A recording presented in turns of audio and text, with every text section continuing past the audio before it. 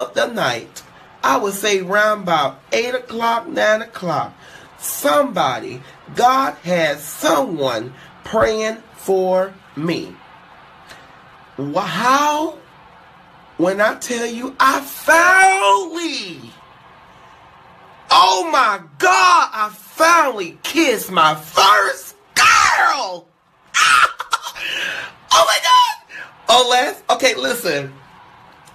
We was out to eat. I only hang around people above my age. So I only hang around people about 35, 40, 50, right?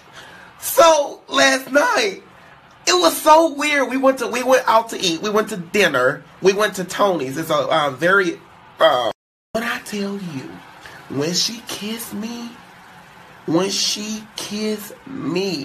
talking about not on the cheek. She kissed me on my lips. Do y'all know I think I was going to pass out because I started sweating and getting hot. But when I tell you she is very attractive, I think I'm ready. But I'm still saved now. I'm still saved. But y'all, let me tell y'all something, because I'm just giving advices. God can deliver and God will deliver. And I'm not saying this to get no attention or none of that. But she leaned over to the table like this. And we started looking at each other eye to eye. And I thought that was weird because I never looked at her like that. Okay? And I did just like this. And she said, I was like, woo! And